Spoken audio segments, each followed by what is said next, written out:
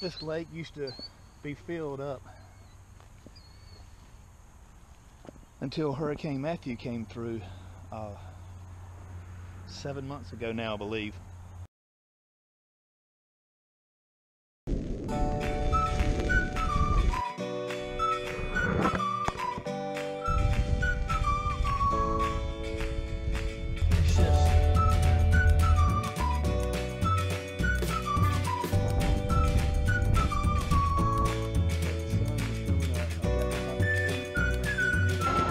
Setting up the shot.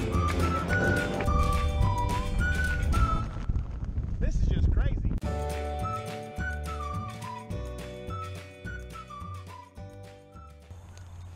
And this is where I grew up.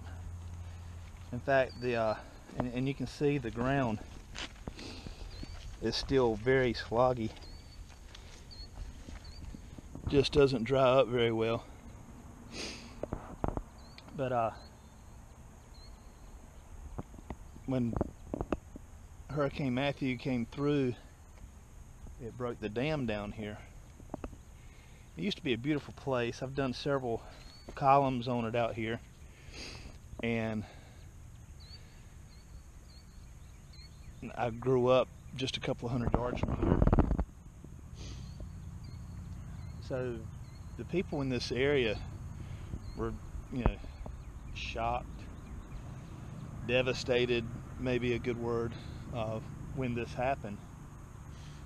But what I'm trying to do today is document that even after something as tragic as happened to the lake here, that there's still beauty to be found. And I know the lake pretty well, knew when it was a lake, so I have some ideas of where I want to shoot. I just got to get through that to get there. I've already found some soda bottles in here that 40, 50 years old maybe, which is kind of neat in itself. But you can see the water still streams through. And this 50, 60 years ago, this place used to be bustling with people swimming and even boating out here. They've had bass fishing tournaments out here.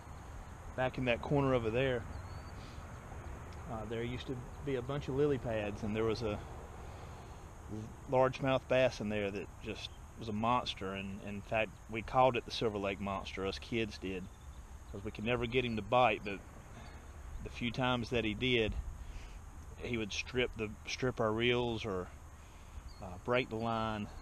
One case I know of, he broke the pole. So brings back a lot of memories. Where I am, there's a group of trees that used to be in what we called an island back over that way, and that's what I want to get a shot of. And I'm gonna get the camera set up. Hopefully we'll have some neat clouds that come through as it gets closer to sunset, and maybe I can get the shot that I want. The difficulty is trying to find a spot for the tripod.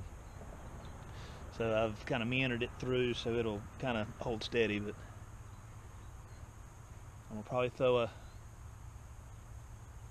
ND filter on here for a long exposure.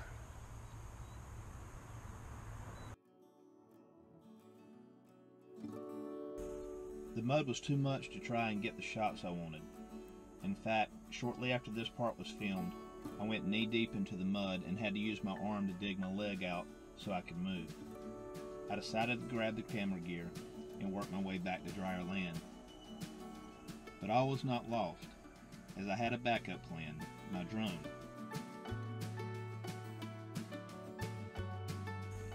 It is not the first time I had used the drone at the lake.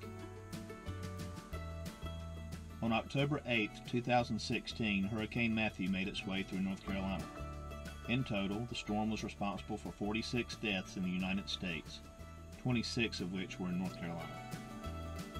$1.5 billion in property damage was attributed to Hurricane Matthew in North Carolina alone, giving North Carolina its second 500-year flood in 20 years.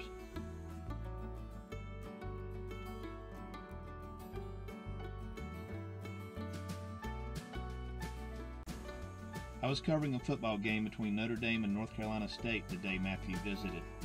I don't recall ever being outside during a rain that was that hard before.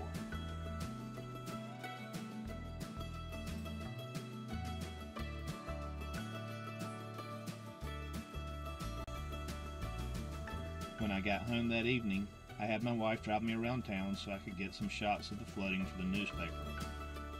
The next day, after the rains had left, my wife and I headed out again, this time with the drone, to capture some aerials of the flood damage. It wasn't long before the police department had contacted me, but not for me to stop, but rather for me to check certain infrastructure such as dams and properties near flood zones.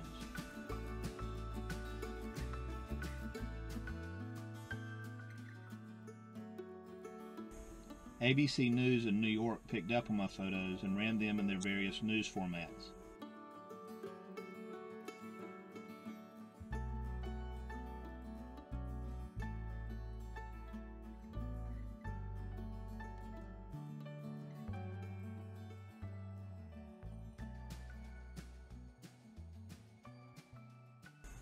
Later, the newspaper followed up with a front page feature on how I used the drone during the aftermath of the hurricane.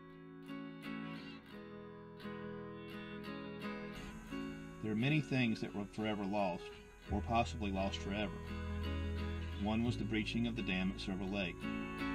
The lake remains a muddy bed now, with a small stream meandering through the now cracking layers of sediment on its way to Lake Wilson and Toys Knot Reservoir. The lake was also what I always consider home. While I haven't lived there since I was in my early 20s, it remains special. The lake was a big part of my life.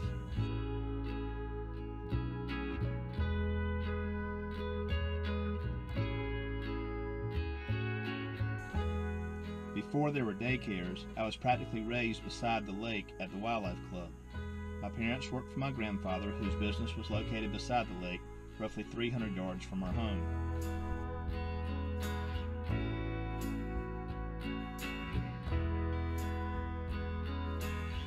I didn't catch my first fish there, as we had a pond that may as well have been part of the lake. In fact, during heavy rains, the pond would overflow to the lake. But I did catch more than my fair share of fish there, and I knew the lake well.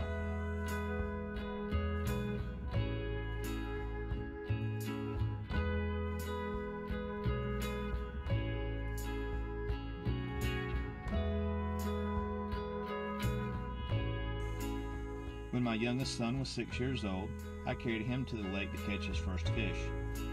My wife and I hiked the trip up for a week to the point he was about to burst that morning with excitement.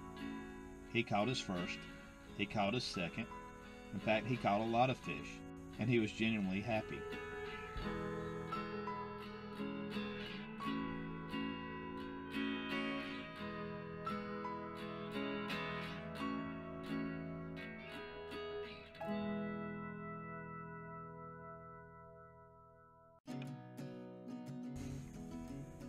When I was the age of his first catch, actually even a little bit younger, I would often visit the restaurant during the early afternoon to talk to the owners. Buck Dixon would always ask me what day it was, and I would always respond with, "It's my birthday." He would tell me to go to the back of the store and grab a Sundrop and a Marathon bar, which I would quickly do.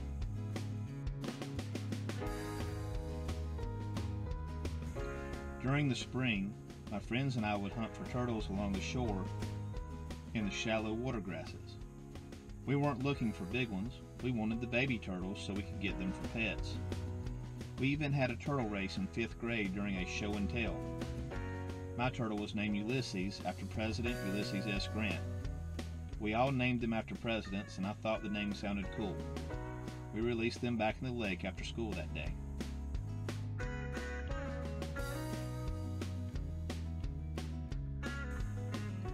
We do not always get snow during the winter in eastern North Carolina, but occasionally it would get cold enough to ice over the lake. One particular time, my friends and I ventured onto the ice back in the swamp part, and as the ice began to crack, we froze more solid than the ice we were attempting to cross. Fortunately, one by one, we all made it back to shore, but we did learn a lesson.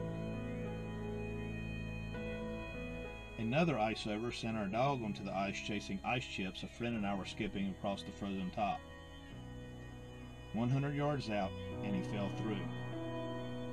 My dad then lumbered through the ice, breaking it with his forearms to clear a path for our dog so the dog could swim back to shore.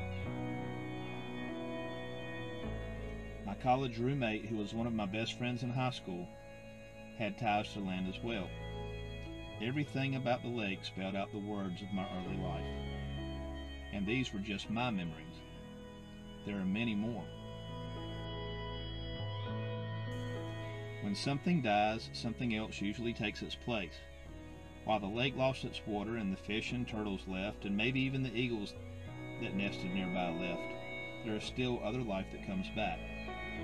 There are other things of beauty that appear, and there are things of beauty that were already there that now have a different look and perspective. That is what I set out to capture this day. I wasn't able to get what I had in my mind due to the difficulty of trying to walk through the wet bottoms, even though it hadn't rained in over a week. But I was still able to come away with something. A visit with an old friend.